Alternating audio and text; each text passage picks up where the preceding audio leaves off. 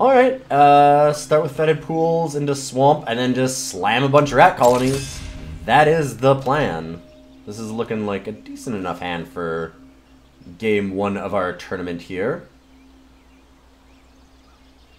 We're against Vicey. Hello and good luck. Give him the hello. I don't often emote. I should maybe just do some nice emoting every once in a while. Try to stay away from them because too often they can construed in a negative light. Well, looks like our opponent has finally passed over to us. I think that they're just not here because they timed out entirely. We might have that happen again.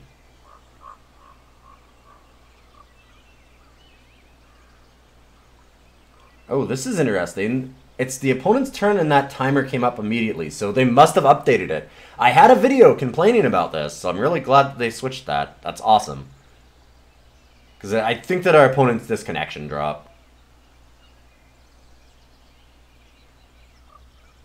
And... although, okay. Timer ran out. Opponent doesn't have any timeouts. Nothing happened?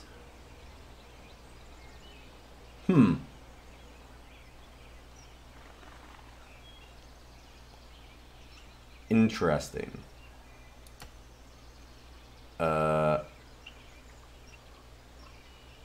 So, how does this work? How does their timer run out, and then they sit here for this long?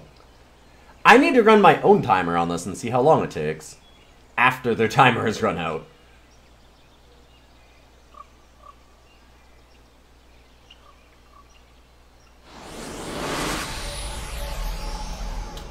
Okay, well, apparently our opponent timed out, and yeah, that was really strange that it didn't show the timer. Maybe a visual bug? I don't know. I'll have to report that. Let's go for game 2, I suppose. Nice win. Alright, our opponent's playing first. Ooh, nice. Alright, this hand is about as good as our last one, which is not good. Because I was really excited about that last hand. This one actually has the Tetsuko, which is pretty sweet. No chart, of course, but still, very, very nice start. We'd really like to see, like, a Negate or Admiral's orders. Probably a Negate, just to make sure that we don't lose our rat colonies here.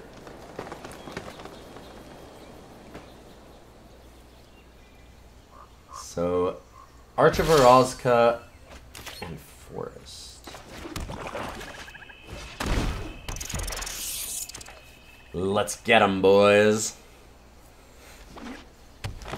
Eat them alive. Grow from the ashes. Okay, so they're just basically slowly ramping here. Ah, they needed blue. Fair. We're gonna Boneyard, Colony. The colors that they're in, they probably don't have a board wipe. Possible Lake and Rivers Rebuke, but that would be next turn anyways. Right now, we can just go Tetsuko and Rat Colony and smash in for 12. Bounty of Luxa. Okay, that's not nearly enough. Let's be real greedy. And... Tenya. Boom.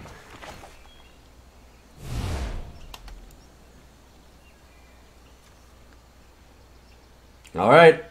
So they drew an extra card, and game over?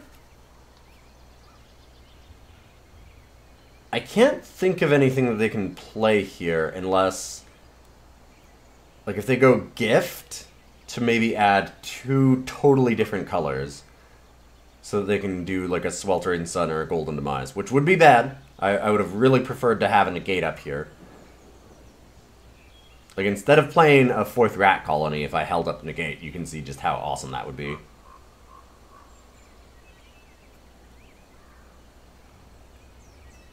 I like that our opponent is thinking this hard, because that means they don't have an easy way to deal with this.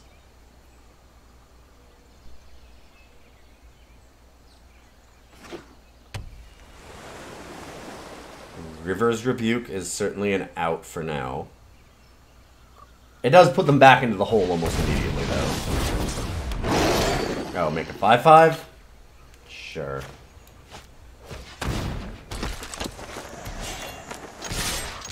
GG, 20 unblockable damage. Ooh. We did exactly what we wanted. Oh no, this one's so close to being good. I have 21 cards. I just don't think I can do it. Not if I'm on the play. If I was on the draw, maybe. At least we mulligan fairly effectively. If we end up with 2 or 3 rats, we're in pretty decent shape. They add up very quickly. Oh no. Do I keep this one and hope that I draw another land? I'm now going to be able to scry. I think I do.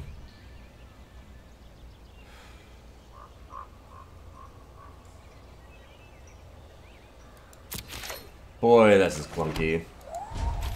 Because we have Evolving Wilds, but we can't use it. Oh no. Yeah, I think this one's it. Because I'm going to have 2 tapped lands next turn, so we can't even play a rat yet. Which is not where I want to be. I think I actually just get an island. I won't have enough for a little while to play Rat Colony, but I might be able to try and get like an Admiral's Orders off or something. We've got a lot of swamps. It's really easy for us to get swamps in general. If we're going to get lands, it's going to be swamps.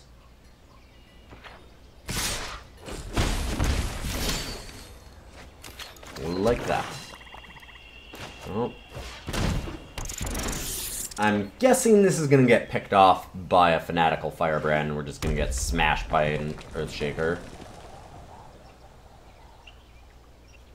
It's going to be very hard for us to recover from this. We're just so far behind already. Sure.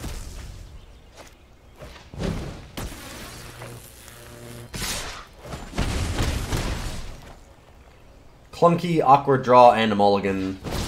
Unfortunately, I think it's just too much for us to handle here. If they'd been a bit of a slower deck or had less of a good start, maybe we'd have a chance to recover, but this hand has been really awful, and their hand has been great. Yep. Oh wow, yeah, opponent's got an excellent, excellent hand, just curving out really, really well. Nothing we can do about that. We just ended up with really bad draw and a mulligan.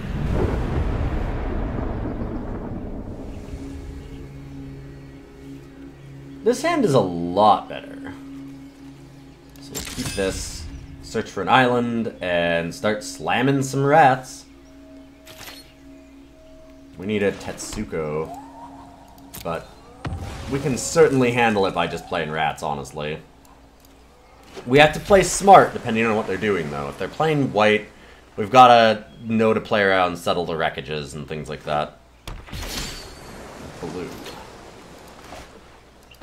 Kind of plays an island, and let's chitter on in there.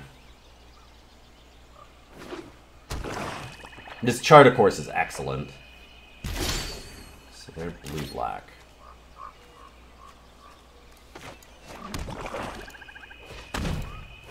Playing our land first in case they have Censor. Not super likely, but just in case. Moment of craving. There's options as to what to do there. We could have attacked first to try and chart a course. But I wanted to just go for more damage. It's more likely, I think, that they're going to be the control deck, and obviously now that seems to have been borne out.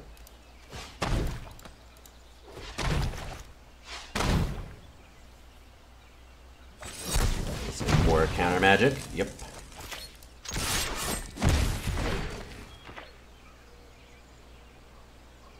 If we can hit one more land, Chart of Course will get us a lot of gas, I hope. Sure.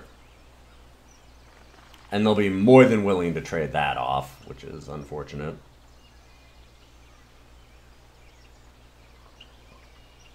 Tetsuko is what we're looking for.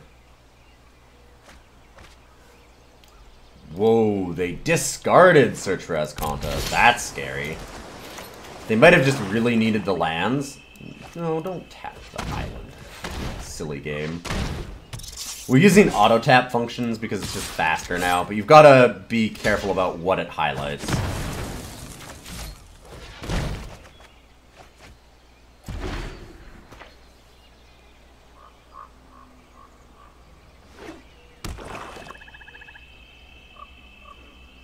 I'm really hoping that we draw something like... Vanquisher's banner would actually be excellent. That's kind of the #1 thing I could use. Sure. I'm not that concerned about the Ravenous Chupacabra right now. We just need to get rats down and then be able to kill whatever blockers are in the way. Then, Ravenous Chupacabra is not going to kill us anytime soon. Something like Scarab God is a lot scarier. Oh, Tetsuko.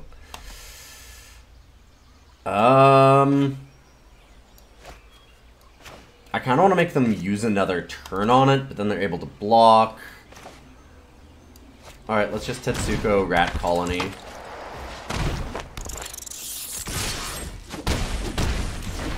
We have lethal next turn.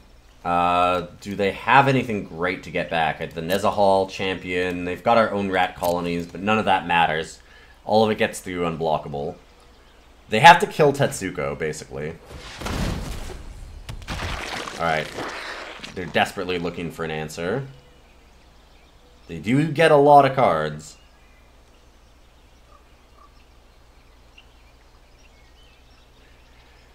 Whew. Discard 2 more champions. Wow.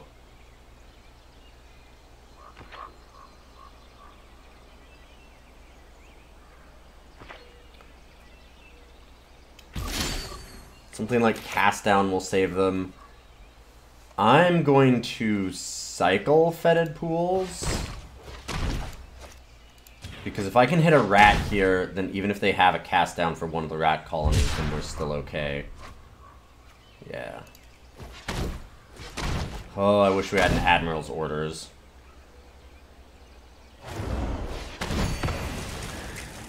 Yep.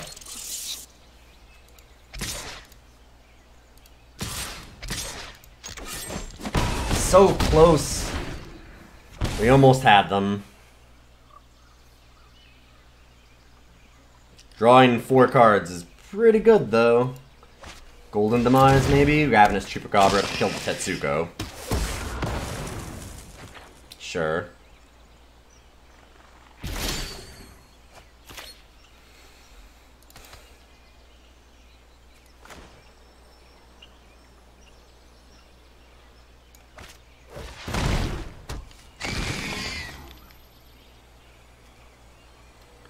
I'm wondering about killing this because it doesn't come back, but I guess it's Scarab God. The cheap Champion of Wills is scary right now. Or Champion of Wits, sorry. They can replay it, but then they can't buy Champion of Wits for 4 back out of their graveyard again.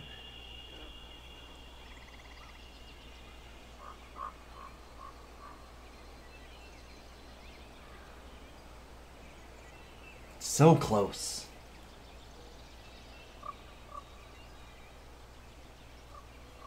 Almost had it. This is a sweet list, though. They should take Chupacabra. No? Okay. I can see why they would do that. Another Tetsuko is scary, scary, scary for them. I mean, it's just instant death. Unless they have the removal.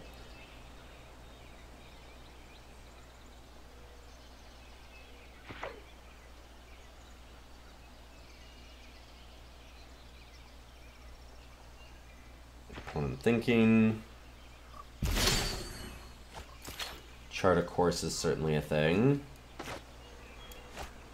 We're just gonna play it even though we have to discard. We might have counter magic. say it's very likely they have counter magic.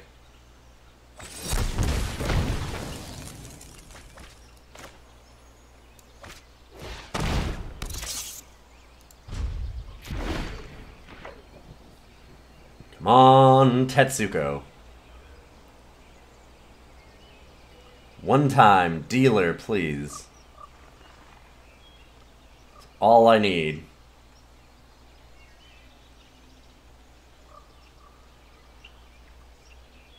I've seen lists of this with Bontu's Monument, but I didn't really like that myself. Because I've looked over a few brews. Kind of changed a lot of things and came up with something myself. We do not want to block that because they want to use Scarab God and buy it back. And I'm not excited for that. We've got enough life that it does not matter. The 2 damage is irrelevant. They're just trying to get it into their grave so they can buy it back. It's like, come on, Tetsuko. Every time that I see a blue card, I'm like, yes! And then it's not.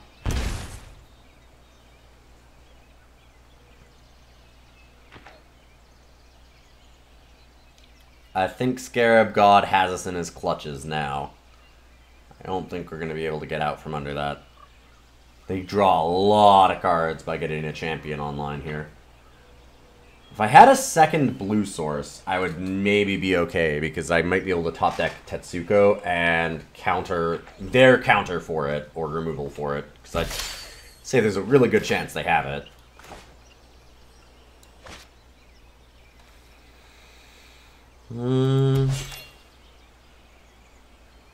Sadly, there's not really much point in playing the Ravenous Chupacabra. I'd rather just hold up Negate. Something like Golden Demise is the most likely thing to totally destroy us at this point. There's not really good options. Like, I really need to hold up the Negate. Like, we're in a bad way no matter what we're doing here. Unless it's Tetsuko. However, I think that it's worse to leave Negate down, because that's the way that we'll for sure lose the game, like, right then. Just got Tetsuko. Sure.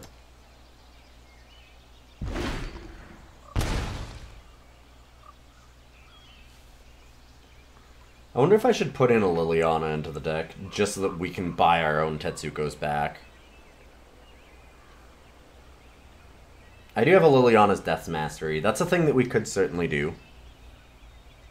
It's just such a key card to the deck.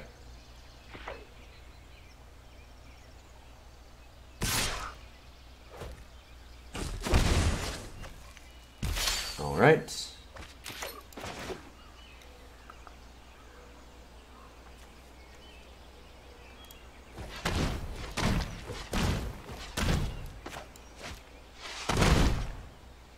I guess I'll Chupacabra. They probably have a counter spell for it, and then they use Scarab God to buy that back, and then it starts the chain, because they can... Yeah. I honestly think I had to counter that. I maybe shouldn't have even played this Chupacabra, because it starts such an awful, awful nasty chain here against us. Because they use Ravenous Chupacabra out of our graveyard to get back a Ravenous Chupacabra. Like, to kill this Ravenous Chupacabra, to then get it back, and just, like, they wipe everything slowly. Not much point in killing the Scarab God. I think they will just get rid of one of the 4/4s. They'll buy another one back.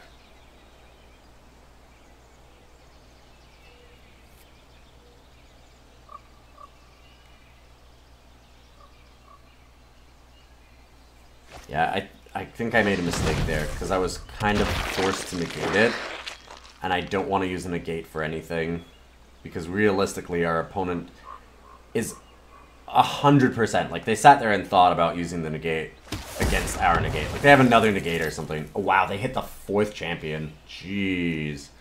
Opponent's draw has been pretty good, too.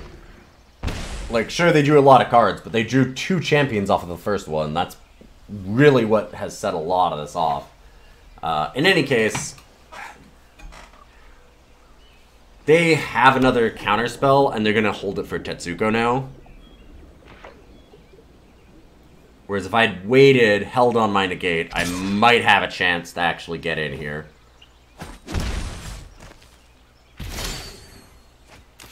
Oh. Well, I mean, it's gonna be countered, but hey. No?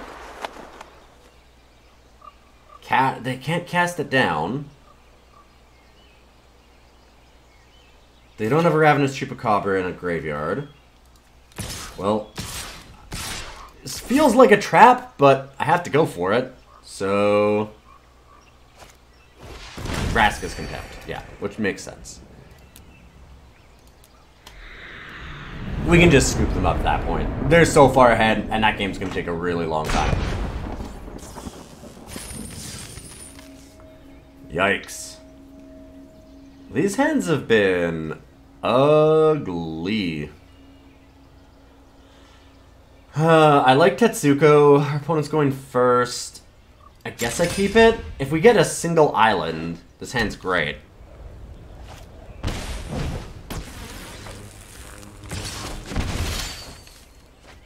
Sure. Opponent with a really nice aggressive start again. Slamming those turn 1 Fanatical Firebrands. Last time they had like 3 or 4. Hopefully they don't have too many this time, because they do blank our Rat Colony pretty well. I'd rather it be something like Darien Buccaneer, honestly. So we're going to play Umezawa here, because it actually stops their attack a little bit. They can still get in with Darien Buccaneer, because they're Fanatical Firebrand. Can pop it, sure. That also works.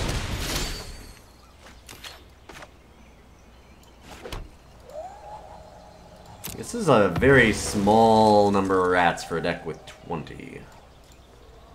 Alright, let's Rat Colony it up. I think that our little boys aren't enough this time, though. Nice. Yeah, opponent's got just a fantastic hand against us this game. And boy, we're just doing everything we need to do, let me just say. This is perfect. Let's throw away Pull from tomorrow. And I guess we'll play a Rat Colony. We can play Ravenous Chupacabra next turn. Dragoon Runner before combat. And then on Crop Crasher, because they just basically have lethal. Sure. Although, yeah, that doesn't make any sense why you play that first at all. So we have to kill the on-crop Crasher. And we're still dead. Yeah, that was a really, really good hand for our opponent. Could not have really asked for anything better than that. Not against our deck, that's for sure. Pretty incredible. Alright. Well, you win some you lose, and this one we lost a little bit. But this deck was fun. I've played it with it a little bit more than this and had some success. I don't think it's incredible or anything, but it's definitely a lot of fun. And when you can get off a bunch of rats really, really early with Tetsuko, it's pretty sweet. If you have things like Mastermind's Acquisitions or Liliana's Death's Mastery, maybe those would be good additions, because you would be able to buy back your Tetsukos, which, as we saw, is a very, very key card in this deck. It's super important for us to get Tetsukos down early and often so we can get the rat colonies through. I would definitely like to have something other than Ravenous Chupacabra. It's just a little too slow for this deck. We want some instant speed removal if we can, so we can just keep the pressure up on against our opponents. Yeah, I think this was pretty fun, though. I hope everybody enjoyed it. And next week, we'll have a little bit more luck, be able to do another one of these and crush it. So I will see you next time. I hope you have a wonderful week. And as usual, follow, like, subscribe, check out the Patreon, all that jazz. I really do appreciate the support. It's been fun doing this for a while. And it's all because of the wonderful people that happen to support me and like my stuff. So see you then.